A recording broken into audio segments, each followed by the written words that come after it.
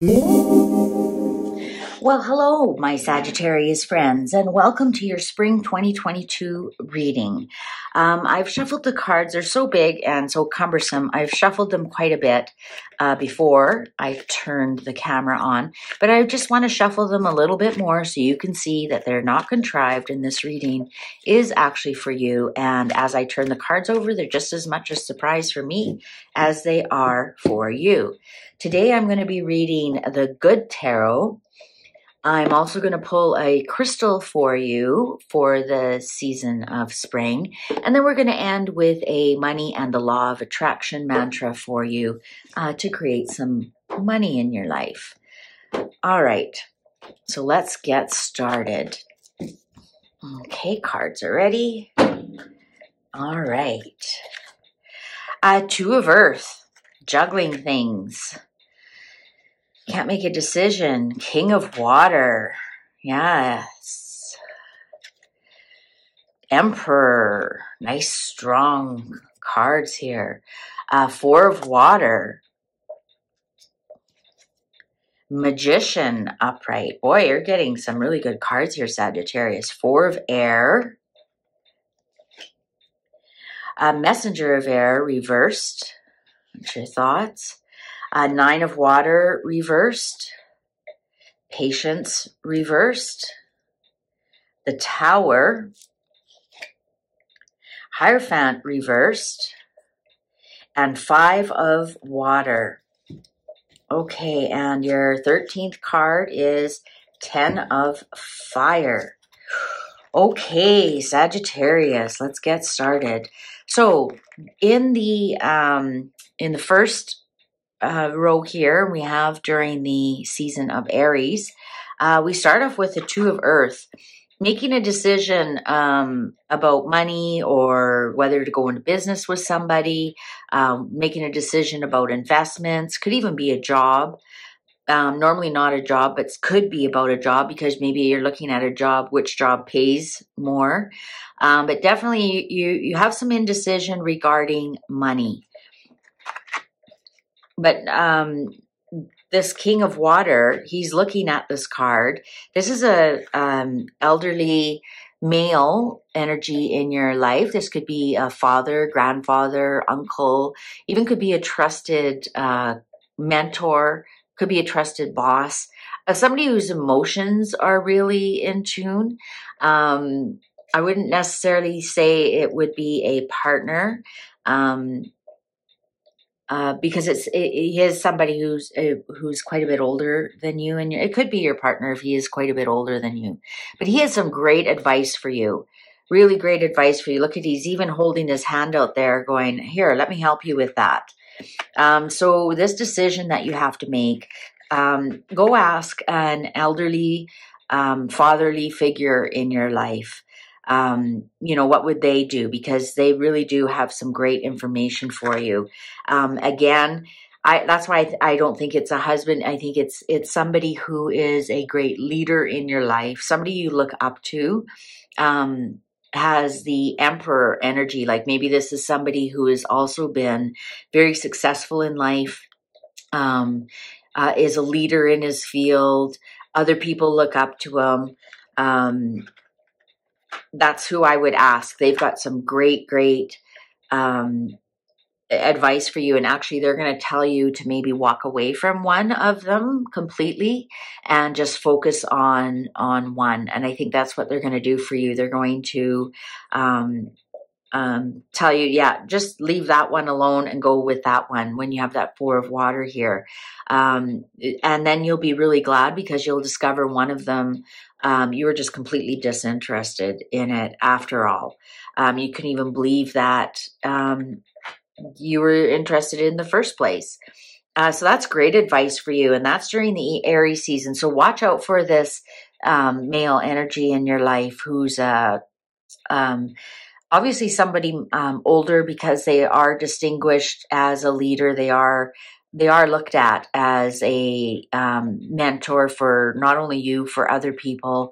And the only thing, what I like with this blend here is that they're a leader, but they also have their emotions and empathy in check. Great advice for you. Great advice for you. All right, and now we go on to Taurus season.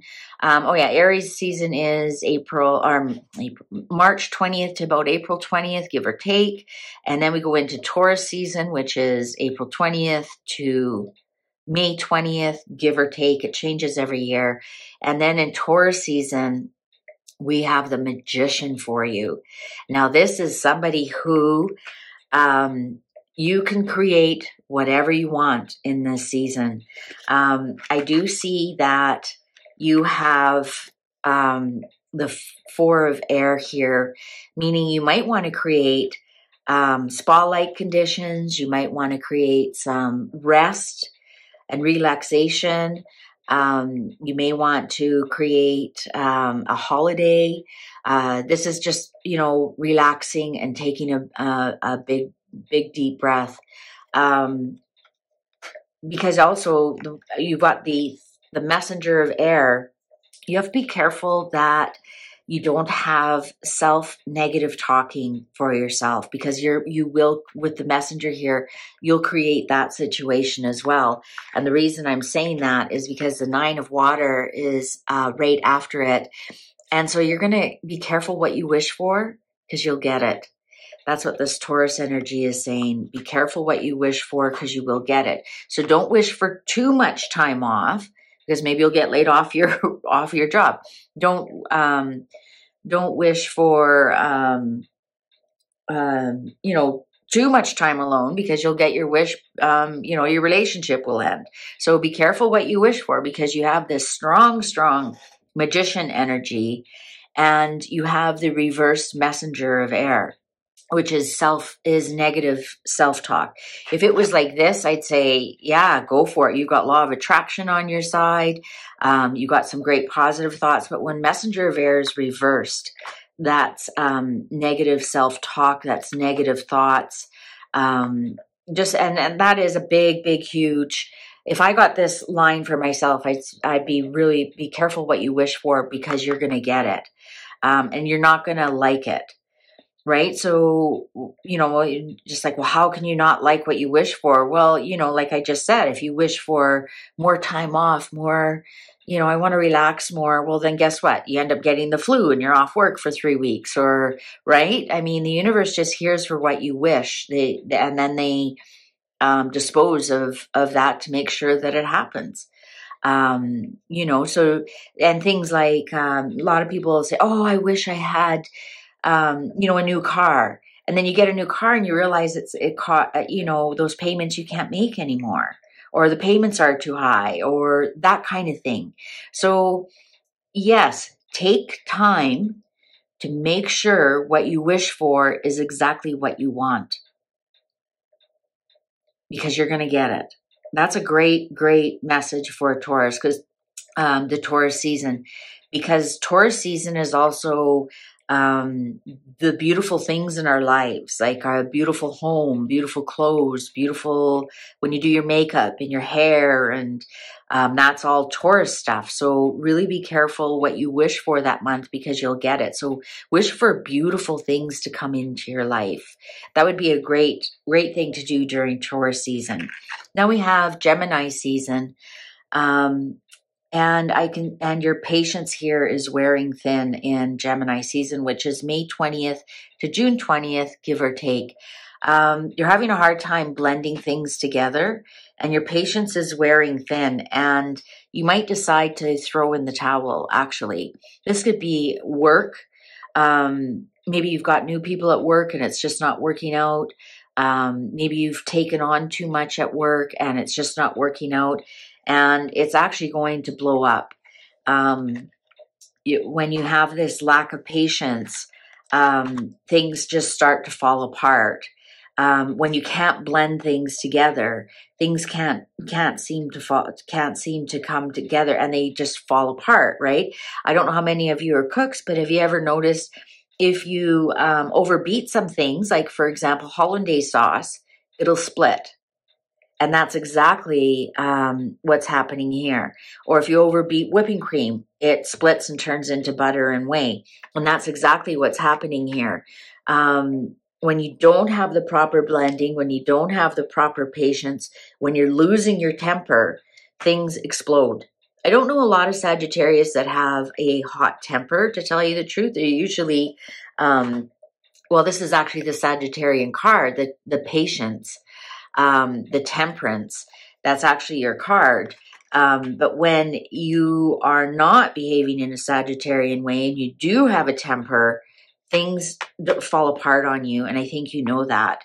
And, you know, I think this is a really good message here because we have 3 major arcanas in a row.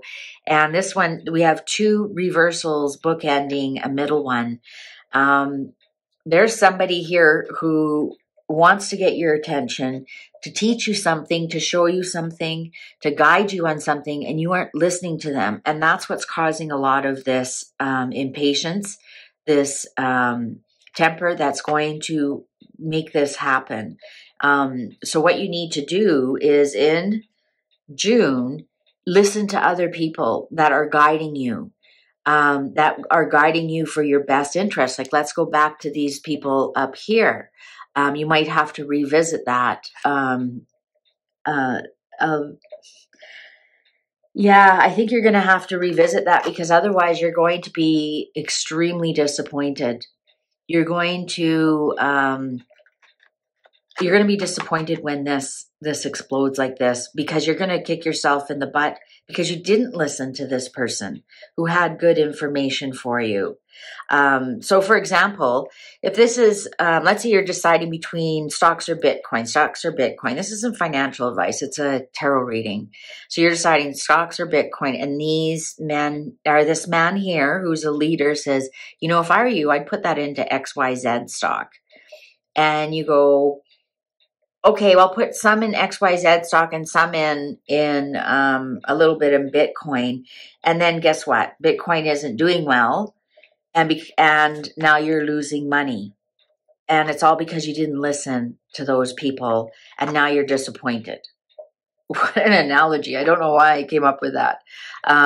So yeah, now you're going to be very, very disappointed on how things kind of blow up for you. If you go by impatience. This could even be a speeding ticket, right? It doesn't have to be anything huge. This could be a speeding ticket. You're impatient. You are racing to get somewhere, and a police officer stops you and gives you a ticket, and now you're disappointed. So your 13th card here is the 10 of Fire. And this is just juggling too much, Sagittarius. I think you're just juggling too much. I think that's why you become impatient. That's why be careful what you wish for, because you're going to get it. So if you're asking for more work, be careful. You're going to end up juggling way too much. It's going to become burdensome rather than enjoyable. And that's, I think, a great overall for you here, because we started the reading with juggling, and here we go. We start with 2 things and we end up with 10. So that's a great warning card for you there. Be careful what you wish for, because you will get it, and it's not always what you intended. So let's see what crystal will help you through this. What crystal will help you through this spring of 2022? Will help you with your vibrations, help you see your wishes, your intentions, your true intentions of your wishes, and keep that temper in check. That is kind of foreign for you. Okay. Here's another one I've never heard of. Lepidolite. Lepidolite, Lepidolite, which is interesting because it's purple, and purple is the color for Sagittarius. So maybe that would bring you back down to your true Sagittarius calming. So just get a small piece of this. Doesn't have to be expensive. Doesn't have to be jewelry. I just want you to get a small piece, tuck it in your bra, put it in your pocket, put it in your pillowcase and sleep with it. Don't just leave it on your bed stand or put it in the bottom of your purse or car to get lost forever. It has to be close to you, and this will help you with the vibrations to be your best person, to be your best self for the spring. So let's see, what law of attraction mantra can I leave you with for this spring? For my Sagittarians, what law of attraction?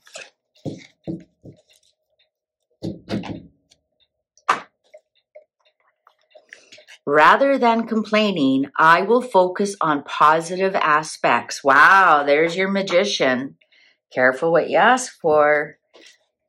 When you focus upon lack in an attitude of complaining, you establish a vibrational point of attraction that only gives you access to more thoughts of complaint.